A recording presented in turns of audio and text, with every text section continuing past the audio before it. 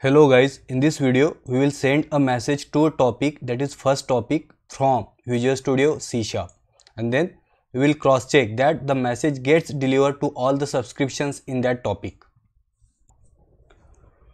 First let's check this topic and subscriptions within this topic. So we are in this topic, first topic, and then in subscription S1, and if you check, this says subscription 0, that means there are no messages in this subscription S1. Similarly, we are in this subscription S2 within this same topic, and again here also we don't have any messages. So we are in Visual Studio. I have created this console app service bus topic sender. So guys, first thing, code to send a message to a queue and topic is same. Okay, so I have installed required NuGet package.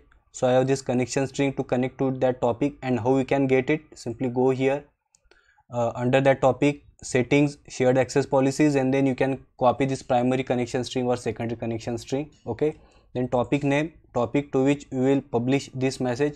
We created service bus client using that connection string. We created service bus sender using service bus client and that topic name. And here on line number 27, let's actually create that message and publish it to the topic. So I will say where message is equal to new service bus message, and let's pass this message to this, and finally let's send this message using service bus sender. So I will say await service bus sender dot send message async, and let's pass this message to this, and that's it guys. So the message which now we are publishing to this topic, it should be delivered to all the subscriptions within this topic. So let's add a debugger on line number 30 and let's run our program.